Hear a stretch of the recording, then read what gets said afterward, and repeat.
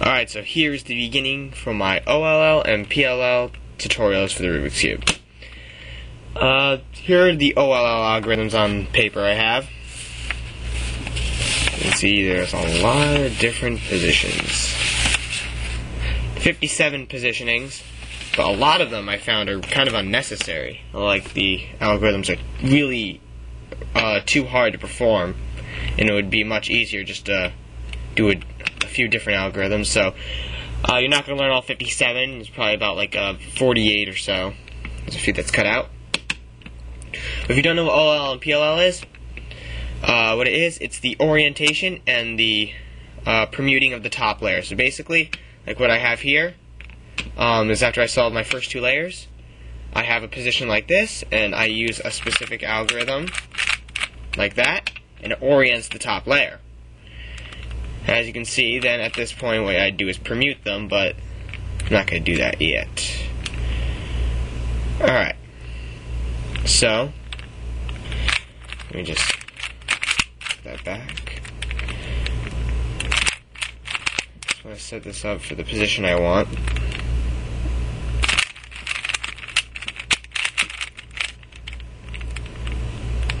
Alright, here's a good position. Alright? So the first group is categorized under basically, well, actually I don't have the sheet with the category on it. Oh, sorry, I don't know the category's name. But these the first two I'm going to show you, you're going to have a cross and one corner solved, okay? So you have three corners that need to turn. So in this position, what I have are these three corners. They all have to be turned counterclockwise. Whenever you have only three corners that need to turn, they all have to go the same way. It's just the way the Rubik's Cube works. So, in this case, all of them have to go counterclockwise. You may have it in a way where they all have to go clockwise. Now, if you are having trouble setting up into the position I have, here's an algorithm that you can use to fix it.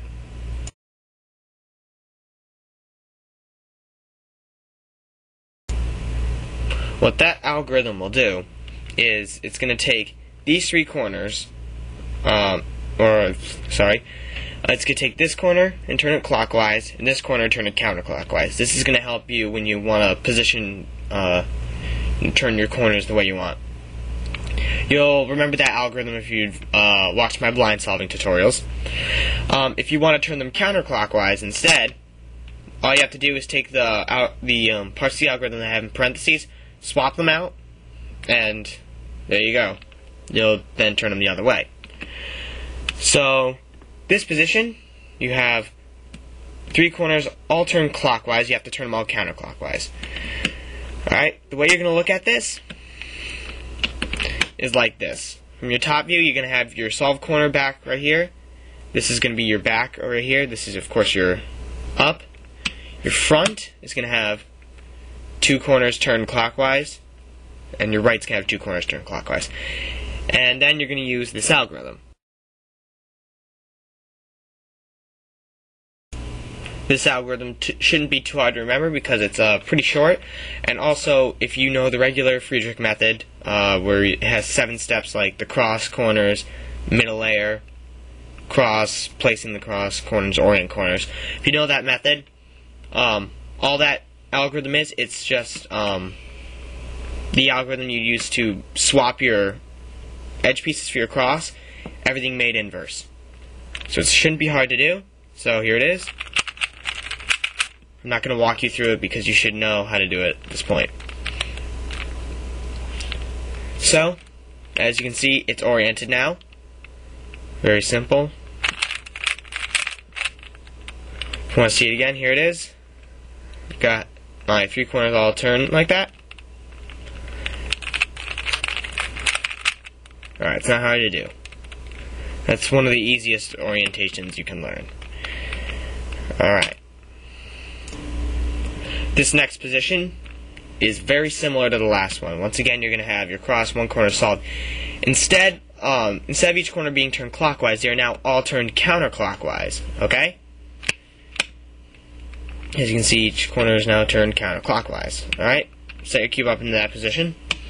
Normally you would look at it, your incorrect cubies are like this, alright, your corners. Instead, you're going to look at it like this for this next algorithm. So you got your cross right here. Your solved one is on your front left up side. Alright, so that's your solved piece. And it's these three that are unsolved. So your right and back have two unsolved corners, or unoriented corners. So, this algorithm is even easier because it's used during the regular Friedrich method solve.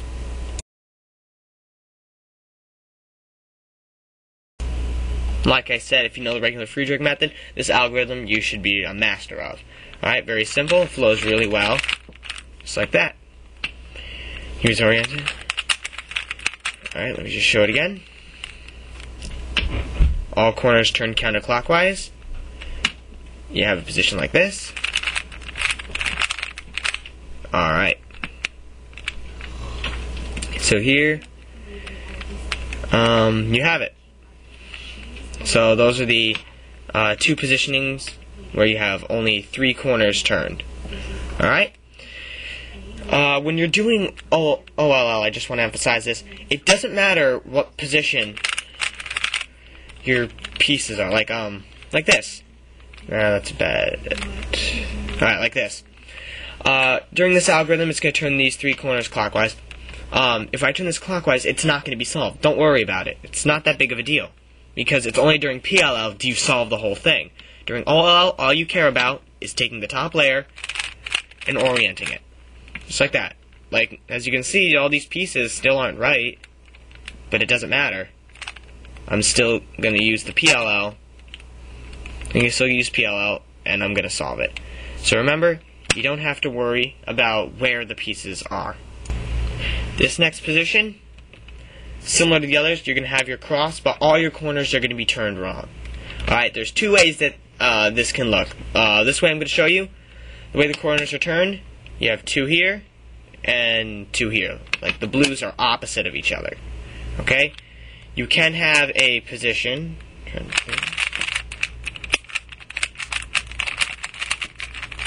You can have a position like this. Right? As you can see, you got your 2 corners right here, facing this way. And then your 2 other corners out like this.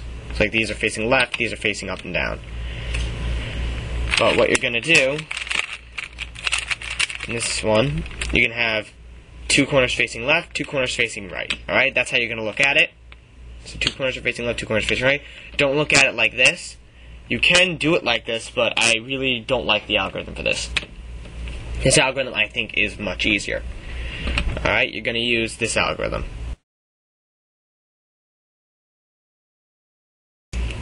What that algorithm is going to do, like I said, it's going to take these 2 corners, turn them counterclockwise, these 2 corners, turn them clockwise. Okay? The algorithm kind of seems a little tricky to memorize, when really, if you really look at it, it's not that hard to remember, because if you just do the second algorithm I showed you, which is in normal Friedrich, alright, do that once, alright, you get this position, and then if you look, you're in your position where you have to turn 3 corners clockwise. So just do it again. And it's oriented. Now, if you really didn't understand that, I'll put that back. This algorithm really is just the second algorithm I showed you executed twice. So you're doing the algorithm, and then you're doing it again. The only difference is, if you notice, it's shorter than those 2 algorithms put together. What I mean is, like, the first algorithm had how many turns? 1, 2, 3, 4, 5. It had 7 turns to it. This one has 11, so it doesn't seem like it's 2 algorithms put together. The reason is because the last few turns of the algorithm technically are overlapping. This is hard to explain, but really, when I do the algorithm, I just use RI, okay? All I'm doing is I'm now undoing the last 2 turns I did. So that's what it really is. Alright, I'll try to go into detail on this a little more in the next video. But here are the first steps to your OLL and PLL tutorials. Thanks for watching.